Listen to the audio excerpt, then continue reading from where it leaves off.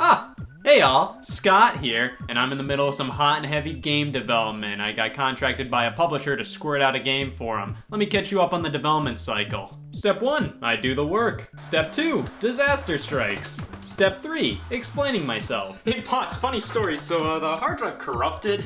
And finally, step 1, I do the work.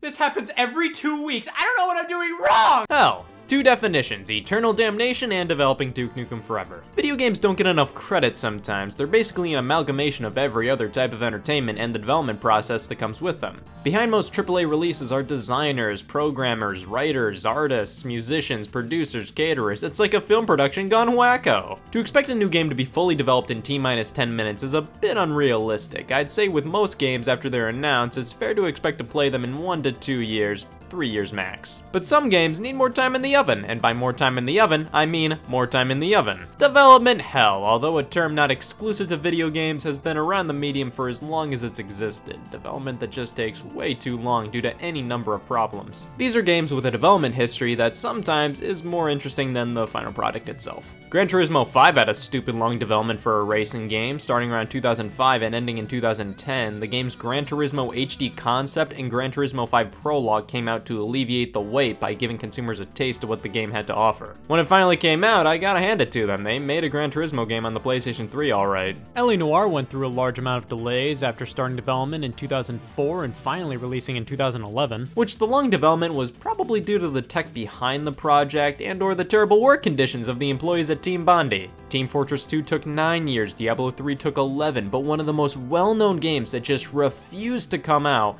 was The Last Guardian. Notoriously in development hell for a while, The Last Guardian was the third title coming from Team Ico after Ico and Shadow of the Colossus, two of the most beloved games of all time. It was announced for the PlayStation 3 in 2009, but after numerous development problems, the title was noticeably absent from all E3s after 2009. A Tokyo Game Show trailer appeared in 2010, but other than that, nothing, with rumors of a cancellation appearing every now and then. Thankfully, the game was re-revealed at E3 2015 for the PlayStation 4 and eventually released in late 2016 to a general consensus of...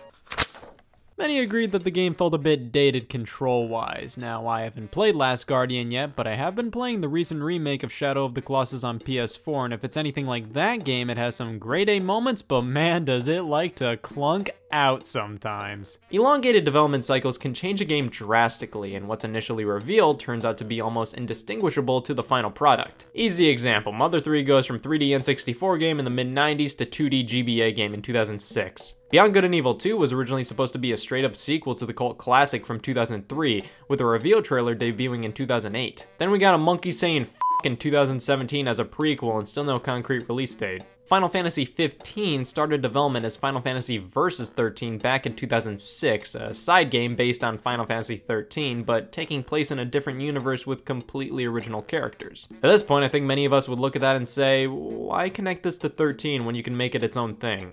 Yeah. 世界は常に変化する。15番目だ。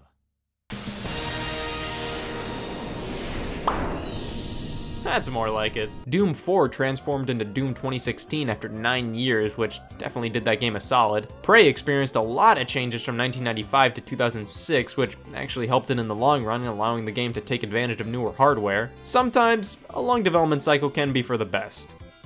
But, of course, development hell can greatly affect a game's quality in a negative way and help contribute to why a game turns out like this. A lack of focus, constant shifts in management and goals, simple incompetence can all be key to producing a less than stellar experience that takes 40 years to make. Take, for example, Devil's Third. I recently Scott the Watched an episode about this game. Yeah, I don't think it's as bad as others act like it is, but even I have to admit, it ain't no Mario Party 6, that's for sure. This game is still pretty lame, and I think a lot of it is definitely due to it being worked on since 2008. Ride to Hell Retribution is a fun spit can for chewing tobacco, but a pretty terrible game. This was announced all the way back in 2008 with a 2009 release date slated, and this is just a different game. This was canceled, and in 2013 we got this out of nowhere instead. For some reason, the original version was scrapped, and then this guy was cobbled together after everybody already forgot it was ever announced. 2 Human f***ing blew, and this thing took 9 years, hopping from console to console until it made its way onto the Xbox 360. The use of Unreal Engine 3 in the game caused a lawsuit between Silicon Knights and Epic Games, which Silicon Knights lost and thus bankrupted them. So hopefully 2 Human was worth it, oh god. But What if there was a game that spent years in development where it changed drastically, quality was thrown out the window, but it somehow was completely faithful as a sequel?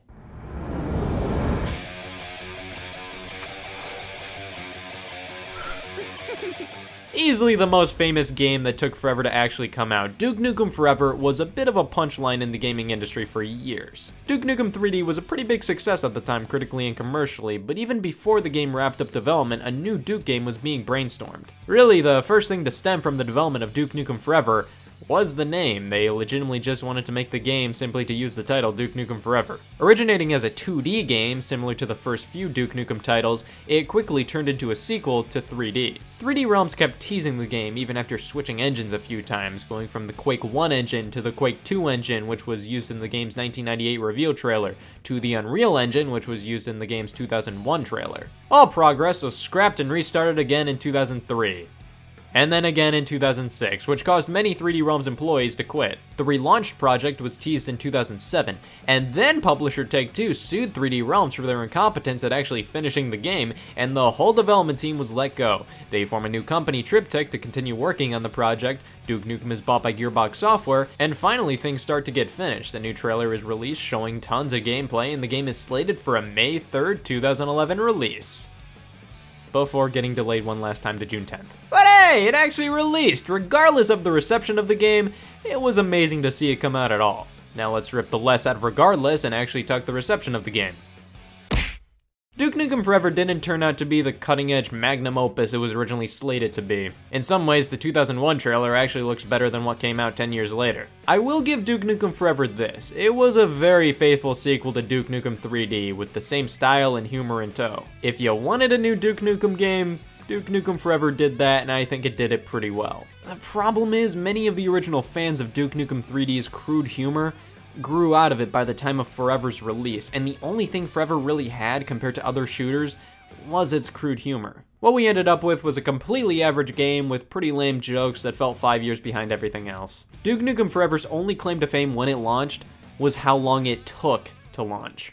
Why talk about games that survive development hell when we can talk about the games that are still lingering in it? These are games that have been announced a while ago yet still haven't surfaced. You can definitely refer to some of these as vaporware, which is a term that definitely goes hand in hand with development hell. Vaporware is used to describe products that just never come out. They're never officially canceled, but it's pretty obvious they were. Anybody remember Street Fighter Cross Tekken? Correct answer, nobody does! It was in fact a Street Fighter and Tekken crossover, but with gameplay that was more so Street Fighter with its 2D fighting style compared to Tekken's 3D style.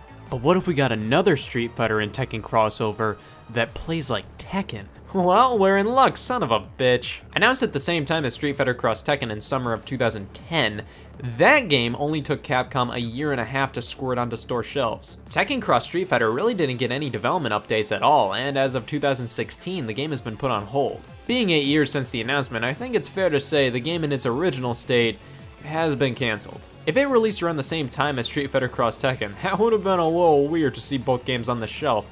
You have Street Fighter Cross Tekken and Tekken Cross Street Fighter. That's the perfect opportunity for the worst Christmas ever for the Tekken Cross Street Fighter fan asking their mom for the game. Agent was supposed to be a huge PlayStation 3 exclusive developed by Rockstar Games. While the game has some development history dating all the way back to 2003, the title was initially teased in 2007 and officially announced in 2009 at Sony's E3 press conference.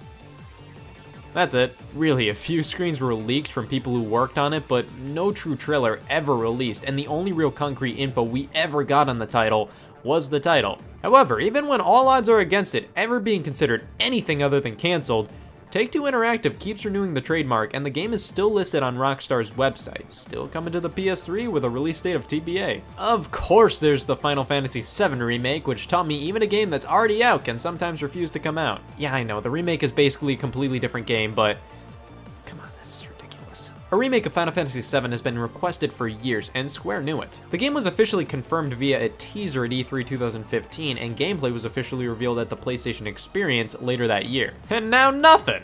They announced it was going to be an episodic release, everybody barfed, we got some teaser images, that's it. It's definitely because Kingdom Hearts 3 was busy being developed, which on its own took an extraordinary amount of time, from 2013 to 2019. Dead Island 2 is the sequel to that one game I think we all only remember because of my favorite depressing reveal trailer of all time. Like, man, everything's going backwards! 2 was a drastic shift in tone if we're going by its reveal trailer. It had a metric 12 times more Jack Black than Dead Island 1, even though the Jack Black voice in the trailer turned out to be not Jack Black McGee. Anyways, yeah, this game still hasn't come out yet. It was announced in 2014, swapped developers, and yeah, that's about it. There's that Dreams game by Media Molecule for the PlayStation 4. Listen, this thing was announced alongside the PlayStation 4 in 2013. It's still not out, and I still don't know what the hell it is. And of course, Half-Life 3, or Half-Life 2 Episode 3. Alright, Half-Life 2, donezo, followed by Half-Life 2 Episode 1. I know, kinda confusing title, but it's a follow-up to Half-Life 2. Half-Life 2 Episode 2 follows Episode 1 and leaves things on a cliffhanger. 10 years, 10 months, and 24 days later, and that's all we got. And from what leaked concepts and former Valve employees imply,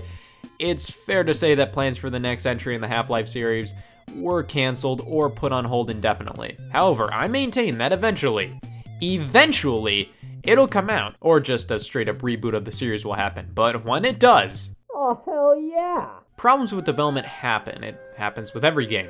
But when the entirety of development is a problem, that's when it's safe to assume we ain't getting the game initially promised. Development hell has proven to be beneficial for some games, but more often than not, it ends up confirming disappointment at the end of the day. It unfortunately makes the journey more interesting than the destination sometimes. Instead of a project being remembered as what everybody who worked on it wanted it to become, many are remembered as that one game that never came out, until it did. I think one of the most annoying aspects of a game in development hell is the lack of info to the consumers. I just wish companies were more transparent about what's actually going on. Instead of saying, we have nothing to announce at this point, why not say, oh yeah, Duke Nukem's still coming out, we're just fucking morons who don't know how to make a game. Hi kid, game development is tough stuff. I should know, I've been working on this unknown game for a while now. Really, I have no idea what it is. I've restarted so many times, I don't even know if I'm working on a game at this point. Yikes! Well, better give him what I have at this point. Damn it! They never asked me to make a game in the first place, they asked me to make a Snickers bar.